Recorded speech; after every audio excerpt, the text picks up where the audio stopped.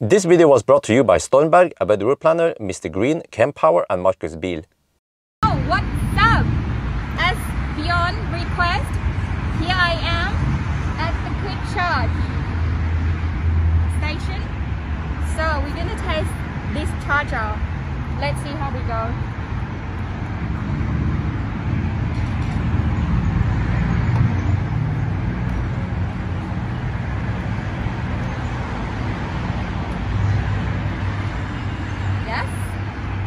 Now, let's have a look at the screen in the car. I'm sorry about the quality. I'm not a professional like Bjørn. Okay, we might have to wait for a little bit.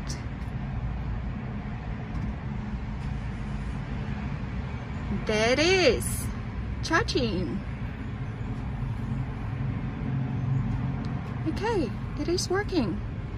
Nice. Sheet. Alright, that's it from me today. Bye guys. Yo, what's up? I hope you guys liked that intro. That was shot today by May, which is Amber's sister. She's still in Chiang Mai, and that was MacGyver, my Tesla Model 3 in Thailand.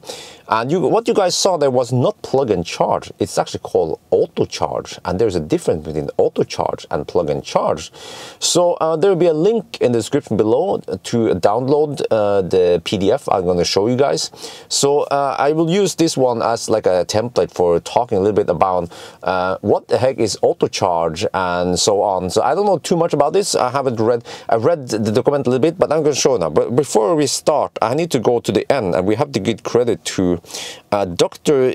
Andreas Heinrich from Daimler and Ronald Hedergott from CarMech. So they were the one writing this document, and so it's all about I learned about something, ISO 15118 plug and charge, and also Autocharge or Autocharge. All the Germans, they'd be Autocharge, of course. Yeah. So this is a very interesting document if you want to know more about the whole thing here. So there is a bit of aberration what it means, and then so here they talk about Autocharge, that it's a way of starting charging based on the car's identifier. And when you saw May plug it in, the charger communicated with the car, and then the initial thought that many people thought, okay, but it just sends the VIN, right? Technically it's not VIN number, because VIN is vehicle identification number, but it sends the VIN, right? Turns out that's also what I thought, it sends the VIN. Actually, it's not VIN, it's actually MAC address on the car versus the charger. So let me see, here in this document here, you can see that, here it's mentioned here in Autocharge that it sends the MAC address, and that's how the charger identifies it. And I was like, huh? So I talked to a few people, and it turns out, okay, so even the old tritium, the old ABB charger, 50 kilowatt, can work. I said, yes, it actually works, but only on the CCS port. So the CHAdeMO plug, as far as I know, doesn't have this communication. So that's another advantage of using CCS. And then, okay, they talk about this in they try to explain what happens, that they send the MAC address, and then there's the OCCP, the Open Charge Point Protocol, and they communicate. And this only applies to cars that are a little bit newer, EVs. For example, I think if you try to do this with an old e-Golf or maybe the e-Up, then it won't work. But at least for the Tesla, it does work. And I guess most modern EVs, it works. And then maybe even for Millennium Falcon, because Millennium Falcon has pretty sophisticated hardware and software, and you can always update the car so it will work even with Millennium Falcon. But okay, so anyway, moving on. So see here, they explain a little bit about what's going on and so on. You can read about this, very interesting read. And also, so here they also list what the benefits of Autocharge is, because I mean, you're not gonna lie, you guys saw how simple it was. May didn't have to dig around with, well, actually, maybe that's a wrong choice of words, but she didn't have to mess around with app or scan QR code or use any RFID. It was just plug and charge or Autocharge. So really user-friendly. But of course, there are some security issues with it, which means that you can manipulate the MAC address. You can change something there, spoof the MAC address so that you can basically charge for free. But then you kind of need to know which car to spoof, right? And so on. But at least also what they talk about here, what did they mention it here? Okay, maybe they mentioned it, but you know, the problem actually with today's RFID is that when you there's actually recently been in the news, but I knew about this for a long time and I didn't mention it, but it's quite easy to copy on RFID. And then once you copy the RFID, then you can just abuse it. Let me show you, by the way, what I talk about. So very commonly when you have, yeah, for example, this is getting pretty old, but I have Fortum Charge and Drive RFID. I've been using this, well, it used to be Fortum, now it's Recharge. But it's quite simple. You just beep it on the charger and then it starts charging. Very convenient. Well, but it's also very easy to copy this.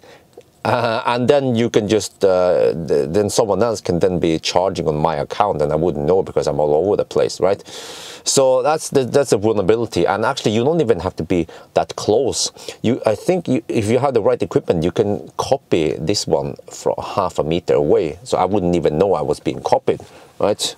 So so that's the problem with RFID, but it's very convenient. And think about this: we have RFID throughout Europe. Roughly, we use RFID. Everyone and the mothers uses RFID, and except for the noobs, they just dick around with app, right?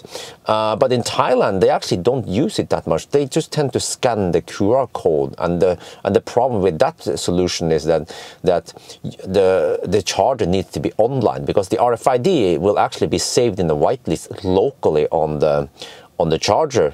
And I don't know if you guys know, but every charger has a 3G 4G communication. It has a SIM card.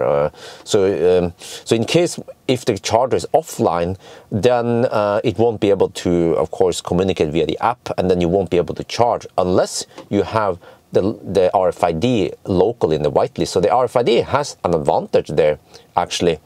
But supposedly also if you use Autocharge, the Autocharge MAC address will also be saved locally on the whitelist. And then, so then it will go quite fast. You don't have to communicate to the back end and then come back again and say, okay, this guy is approved, we can start charging. So, you know, what I'm saying is that the Autocharge has great benefits because it makes it super easy to charge versus having to use RFID app. And it has weaknesses, but so does also today's RFID system have. But it's just that I guess most people they don't consider it a big abuse if someone well, I guess a fat e-tron could be charging on my account, and yeah, then they'll be saving lots of money, right? But okay, so anyway, but okay, I should also mention, by the way, that Autocharge has its benefits, but also its limitations, because I didn't understand all of this. I think you guys need to read and maybe you guys understand more. But from what I understood is that ISO 15118 with the plug and charge is the way to go, because with plug and charge you have stronger security. And so it becomes almost, well, much harder to spoof and to fake or to abuse a system. So, but the plug and charge is supposedly what all the car manufacturers trying to make work. But then, from what I heard from a friend, they can't agree with stuff, you know. That's pretty much where it ends. The technology is there, but the car manufacturers versus the hardware manufacturers and the charge point operators, and they just can't agree with. And then meanwhile, the users, they are still stuck here with app and RFID or SMS or something. Yeah, but what about Autocharge? Why don't we use Autocharge? Because it seems like Autocharge has its benefits, Well, you guys can read all of this. As I gave up. I mean, I started. Yeah, I can saw the brands that supports Autocharge, but I was a little bit surprised why Tesla was not mentioned here. But with Tesla has been using something like plug-in charge and Autocharge since 2012, so they already have a system that works great. But okay, eventually other car manufacturers will also come after. But also it was mentioned here in the document, because some people, oh, but Bjørn, you know, yeah, I know, they're here. Fastned and EV Go, they also have this, and they use Autocharge, so it's not plug and charge. I was, oh, okay. So so there's a difference between them, but yeah. Now you guys have seen it. I don't know too much about this, but from a user perspective, I love this shit. So when I read the document here, they describe that what you can do is that if the okay, either way, you have to be registered in some system, right? I'm not sure how, but okay, as for now, you have to be registered in some kind of app, for example, Plug Surfing or Recharge or something out there. But once you're registered there as a user, once you go to one of those chargers and you plug in the car, you don't have to know the VIN even, because then the car will send the MAC address to the charger, and then the charger will try to recognize the MAC. If it recognizes the MAC address, it will say, okay, welcome, and then it starts charging. But if it doesn't recognize it, the first thing the user needs to do, we have to implement this in the app, is that the user needs to verify something on the app, like, okay, you have a new car here, you want to add it to your account, and then maybe give it a nickname. And then maybe you have to verify, okay, we want to enable this car for Autocharge. And then from there, then next time you plug it in, it will also, the whole system will recognize everything, and then the automatic charging will work. That's the way I understand can be implemented.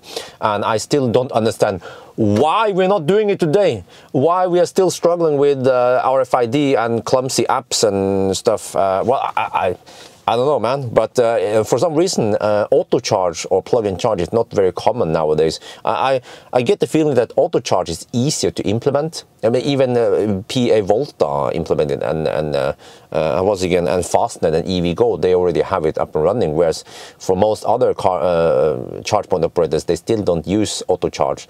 So why? Because it will make everything so much easier. You will have something similar to Tesla user experience, where you just plug it in and that's it. So, and I think even, okay, if anyone would abuse this, first of all, you have to spoof a MAC address on the car, which is a little bit harder than copying an RFID.